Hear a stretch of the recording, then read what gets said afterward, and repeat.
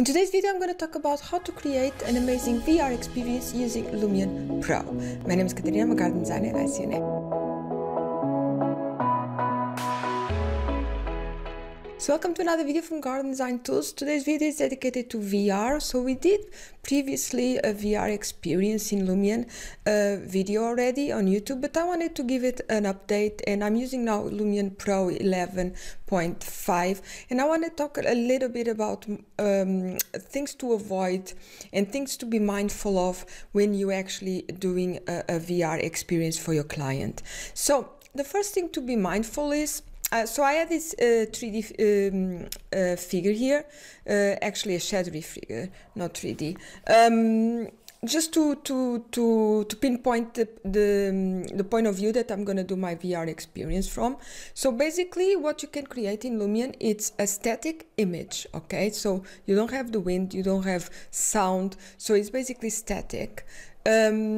But what you got, it's a stereoscopic effect. So it gives you a sense of depth when you actually with the Oculus Go. So this is Oculus Go is the ones I'm using, okay? Of course, now you have other ones like Oculus Quest, much better quality, but this is the ones.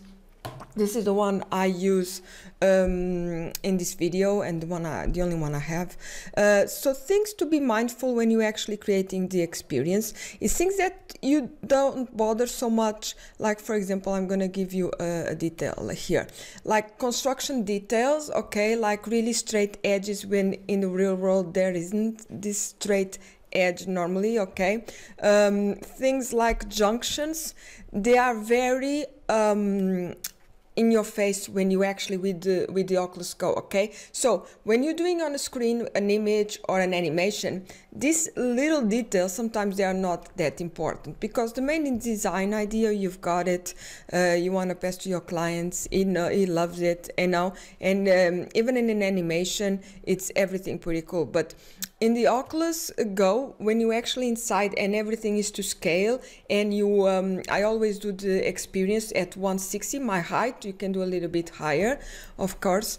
You can select the point of view, the height you've got when you actually using the Oculus Go. You see all these little details, okay? So any junctions, things that really annoy me are like things like this. But of course, in terms of timing, and this will be beautifully done if it was actually 3D roof with all the different, you know, tiling of the roof. It will be much better quality, of course. But I don't think it's worth it when you're actually just trying to show. But I don't think it's worth it when you're actually just trying to show the design of your garden or the terrace, okay? But all these little details is very clear when you actually with the Oculus Go. So let's, you know, I'm going to show you, and I'm going to add this video again in the end if you want to, you know, if you want to check it out. But let's go and see the video I actually have got. So of course, I'm recording the video on the using the Oculus Go, and you see everything. When you with the actual goggles, everything is straight, okay. But doing the video, it's, you know, on an angle. So 360 is the app I'm using, 360 photos, and basically I just go and pick up the photo I've got from Lumion. I'll, you know, show you how to do an experience, VR experience in Lumion using the Lumion Editor. So this is what you see, okay? So as you can see, this is more or less where my guide there is in the model. So, and you can add text like you see here, but as you can see, you see the roof. When you actually with the Oculus, is very, you know, it's really annoying. If you really attention to detail, it's quite annoying. Things like that. Things, for example, where pillows actually cross the material. You're going to see here now. You see there in the bottom. You see, this is annoying to me. Like, I'm just going to pause it. Little details like this, because when with the Oculus Go in your face, you're really looking into it. It's like a pillow, a normal scale pillow. Okay, this is really annoying. So just be mindful of that. Of course, I don't think, you know, if you do this for your client, I don't think it really matters. I'm going to actually add the file. If you have Oculus Go or Oculus Quest, I'm going to add a link to, I'll add this to OneDrive Cloud Service or something like this. I'll add the link if you want to try it out, okay? Because each image actually takes a long time in using Stereoscopic in Lumion, okay? It actually takes a lot of time to render. So if you really want to try it, I'll add that image. But it's beautifully, as you can see, the reflections. This is another project, okay? So don't worry about the angle here. When you with the Oculus Go, everything is pretty straight, okay? But I'm just going to show you another thing here. Again, the roof, it's really, really annoying. As you can see, I'm going to pause it. It's for me, when I'm doing a project for a client, I'm not wasting time in doing the actual 3D roof. That probably will be the most correct thing to do, because I want to really show the ideas for the garden and for the terraces. So I'm much more, you know, in terms of materials, planting, the structure, the layout. That's what I'm focused on. The architecture is there as context only. So, you know, it depends on you, but if you have a bigger project that you really want to impress, maybe waste a bit of time in this kind of things, like where the roof goes with the pillar. And I'm going to show you another mistake here in a bit. Okay, so this text, I was not happy with it as well. As you can see here, this post here from this is like a sail kind of textile for shadow.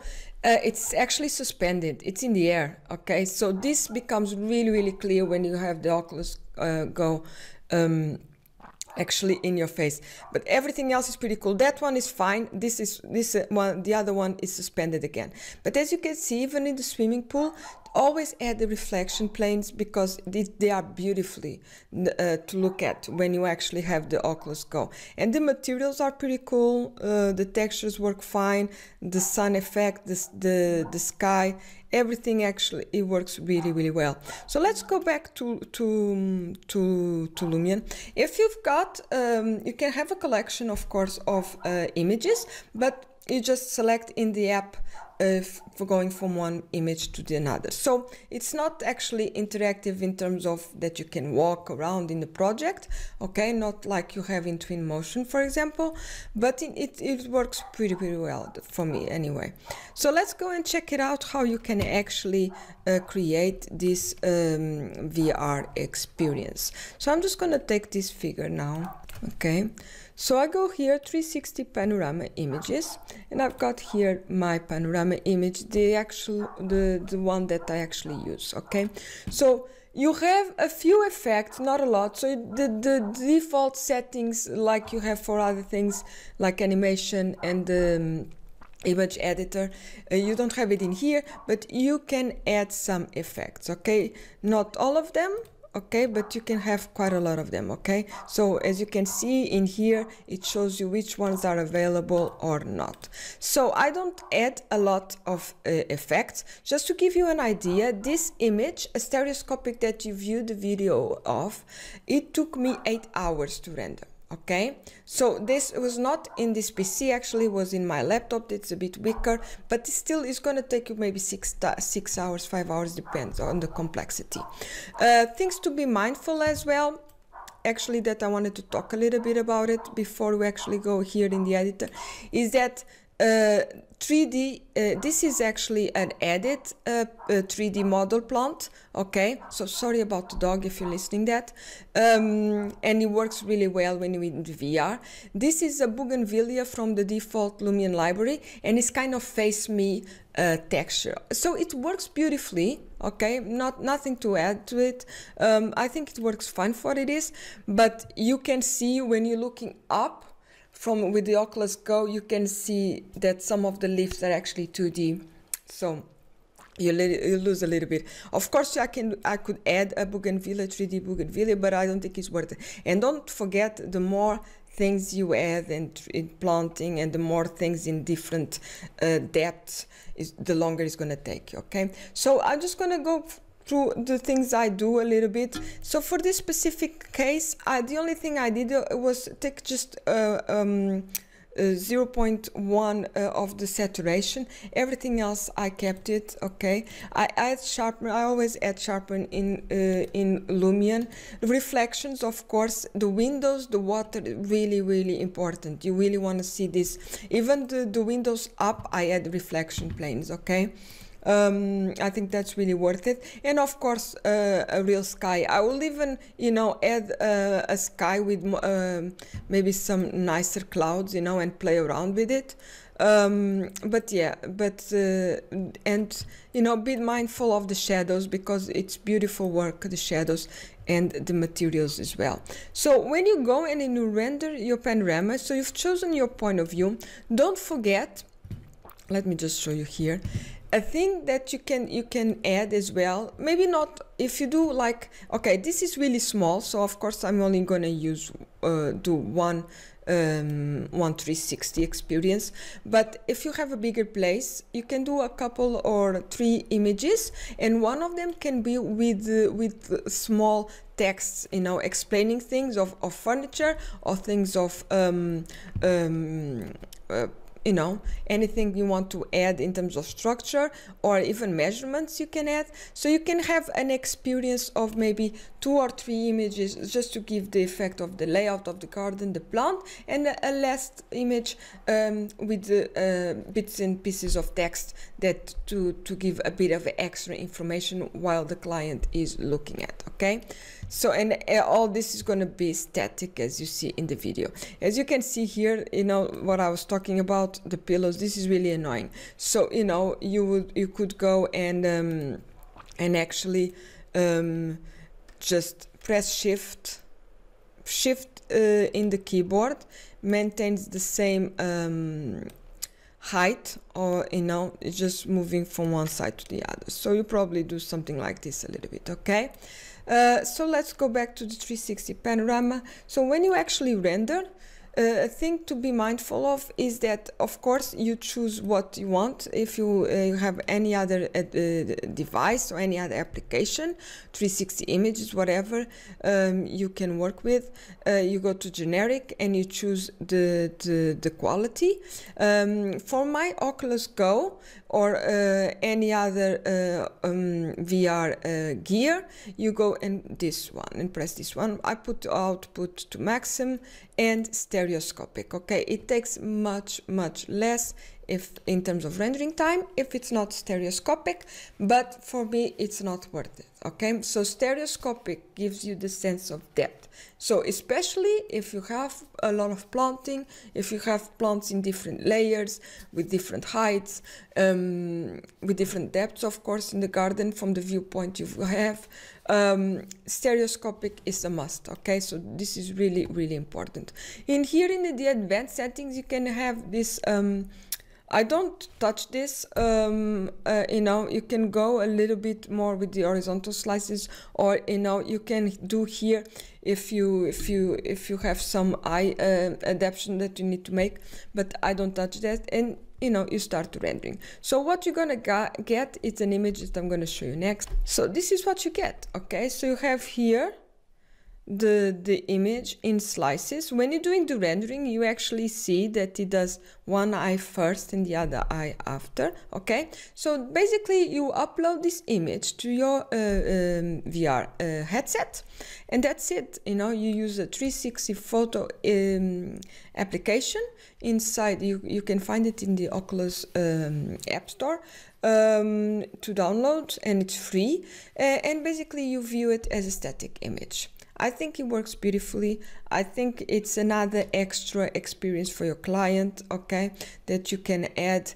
In the future, it will be beautiful to will actually walk through the garden like you have in the Twinmotion VR headset. The plus thing here is that, you know, you have this this kind of equipment. It, you know, you can take it anywhere, very easy. With Twinmotion VR headset, you have to actually be plugged in in your desktop, so not so practical, okay? But I think this works really beautifully. Let me know what you think. If you want to check out the file, I'll add to the description of the video, plus I'll add again the video that I've shown you, just for you to take a look, especially take a look at that little details that can be quite annoying when you actually, after rendering for 8 hours or something like this, the images, you actually see details and maybe you would like to change or something like this. Check it out in the end. Let me know what you think. See you guys in the next video.